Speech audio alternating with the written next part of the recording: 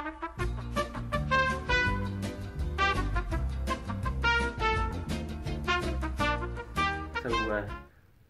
today we're in the city of Brantford in Ontario, and I'm doing an interview with a great bass player, long-time player for Natalie MacMaster&Donnell Leahy, and all-round great guy, great musician, and I'm going to ask him a few questions. So, Shane Hendrickson, how are you doing, sir? I'm doing okay. Did you have a good morning so far? I drove from Guelph to Brantford on secondary roads with the snow not plowed, and you drove well. I was in the back. Thanks to Google, it took us on all the back roads to get here. I have to report that he's a great driver. My neck has been very bad in the last couple of days, and I didn't experience any extra pain apart from one bump we went over on a back road. Tim, this is not about you. No, it's not, Shane. It's about you, Shane. Thank you. So let's move on. So I want to ask you, when did you start playing bass? When did I start playing bass? Yeah. I started playing bass probably around age 14, 15. Okay. Rock? Rock? No, it was country. It was country. Okay. Although I did play rock in my bedroom down the basement and stuff. But basically I started bass because I was the first one to give in. Nobody wanted to play bass, so I had to say, okay, I'll do it. And the thing with bass, because I mean I'm a guitarist, so like I play a tiny bit of bass. I wouldn't play it in front of you because my bass playing is terrible. But the thing is, it's a really important thing, and you know you're kind of your backbone. I mean you're holding everything together. And I mean when you started, did you start playing locally? Did you? When was your first gig? I mean when did you go out on the road? You're in Moose Jaw. Well, no, I was south of Moose Jaw. He's south of Moose Jaw. This man is a Saskatchewan. Hey, good one. Man from near the city of Moose Jaw. Yeah. And there was not a lot of musicians. There was no musicians in my town, but in the next town over there were musicians, and when they got to a certain age, they were bused to our school, and that's how we kind of got together and did our first gig from there. So you would have gigged locally, you built things up. When did you do your first big tour? And who was it with? Well, I did a lot of all weekends and stuff like that for quite a while, and then I got together with a band called Churko, who was a family band, and they were on the country scene, and they were doing the country, tours and stuff, and hooked up with them, and the way we went, and we'd play 6 nights a week for almost every week of the year. Oh my God. That's how you get good. That is how you get good.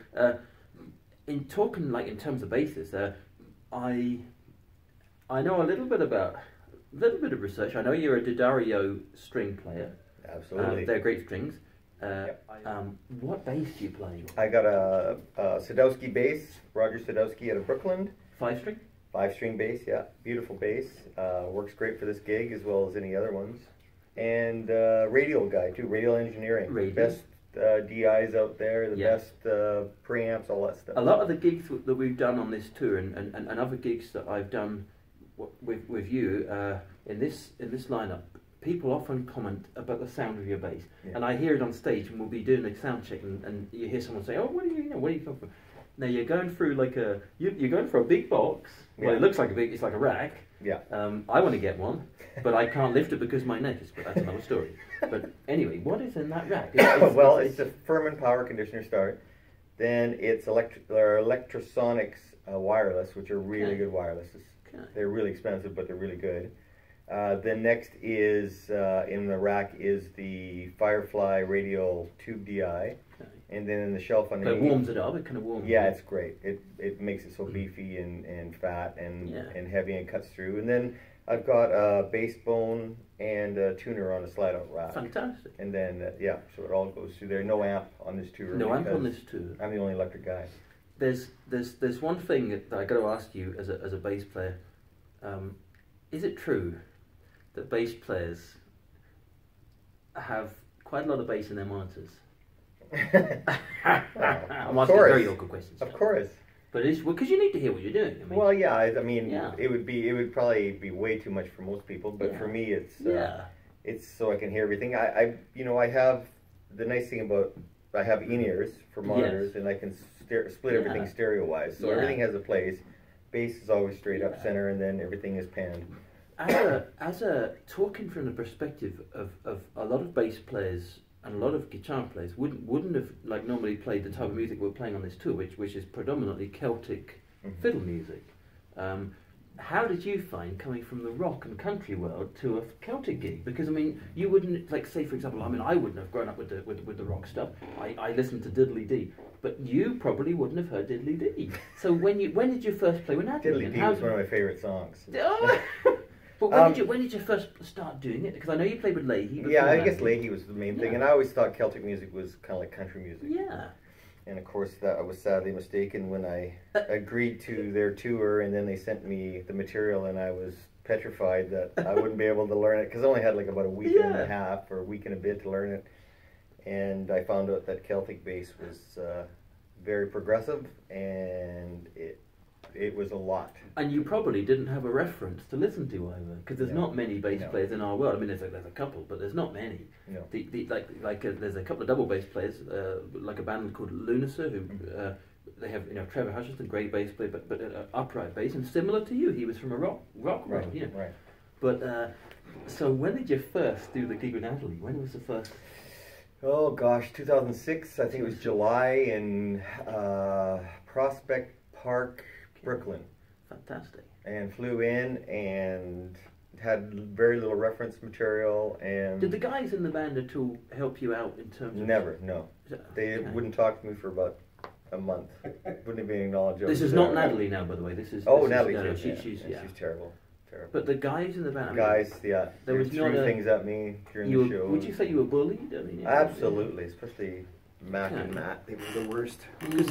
But moving on now. Let's move on. I don't want to talk about them. Yeah, this is about you, Shane. It's about me. So basically, on this gig, interestingly, because it's been more of an acoustic gig. With bass, Matt McIsaac has been playing some snare, and there's the two boys have got a great setup with porch board. It's like a kick drum in a box. Yeah, kick drum in a box. So, how have you found not having drums, and has it been a big deal, or have you enjoyed? I mean, it's different, definitely. I mean, it's nice having drums just to drive, but at the same time, it's kind of cool the way it's all set up now, and it's a great sound. Yeah, and having Matt play all different instruments and stuff, it's pretty cool, and it drives it. Yeah, and that's the main thing. So between and all acoustic, you playing acoustic, Matt playing acoustic, it's all percussive. Do you have much of me in your monitor, Shane? Be honest now. I mean, do you? Gosh, it's getting late. Shane. Oh what? Sorry, I forgot the question. Do you have much of the nylon? I have a lot of monitor in my ears. I have a lot of monitor. But do you have much of my guitar? Your guitar is such a nice guitar. You know, he's got a Yamaha guitar. Yes, and it's a nylon, and it sounds so great sweet, on its own. Oh yeah. Thank you. So this isn't about me, but okay. But next question. Okay. So I have all guitar. I have you in my. Yeah, I knew you did. There's a note this guy plays that I can't hear. I knew it. And can't hear. Like some of the times, I have not had bass and piano on two of the shows just because I was next to the PA. I'm really sorry, Shane. It wasn't a deliberate thing. I'm really please don't take this personally because I love bass. In fact, apparently, I do. I used to listen other people's bass. No, I love your bass, Shane, and you know I do. And my bass what you said yesterday. My bass is taken. I love your bass playing, and I think you've done a fantastic job because I mean, like for somebody who didn't grow up with Diddley Dee, like the tunes, the Cape Breton, the Irish thing, etc. You've done fantastic, and you're doing fantastic. I want to ask outside of this band what you're doing. I want to ask Aaron. You play with Aaron Pritchett, a country singer. Pritchett. You also sing. I heard him singing yesterday. You have a great voice.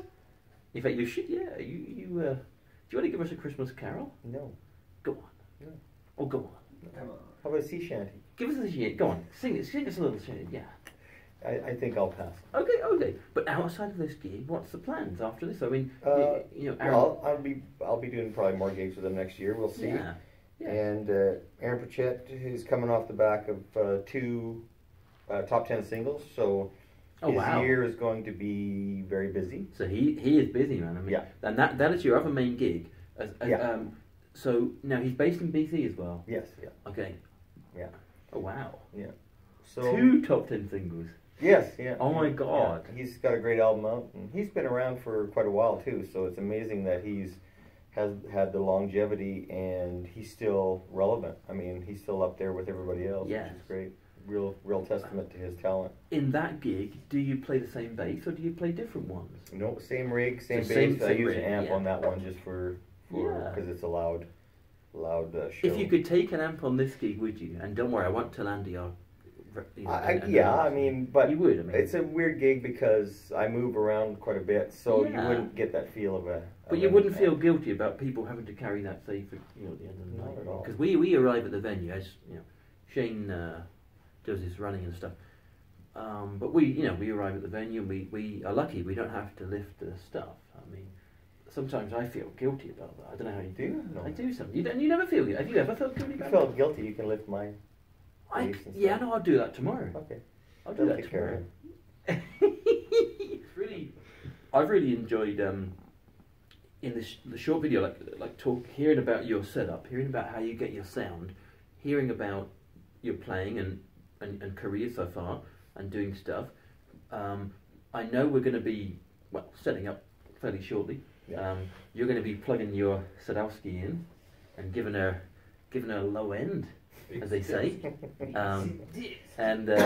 So I mean, thank you for talking. Well, thank you for interviewing me. This is nice. And can we just clarify one thing to the viewers? I do have Shane in my monitor. I promise you. You know I do. And you have me in yours. And Absolutely. There isn't a problem. The 2 shows I didn't have him was not because I didn't like his playing. Anybody who's listening to this, it isn't. Monitors are a personal thing. Sometimes I'm next to that amp and I just get a little. But so the tickets are $16. But thank you very much. Thank you, Tim.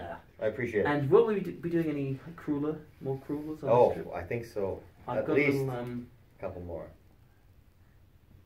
So from the road, Shane Hendrickson, Natalie MacMaster&Donnell Leahy, and Aaron Pritchett's bass player, great bass player. Oh my God! Are we recording? Yeah. Kim's just sent you a message, Shane. That's all right. So we are recording. Okay. Now, shall I do an intro or should we just go straight in? I'll do an intro, yeah. All right. Hey guys, well today we're in the city of... Oh, come in! Did you pass wind, Shane? Yeah, a little while ago. Oh my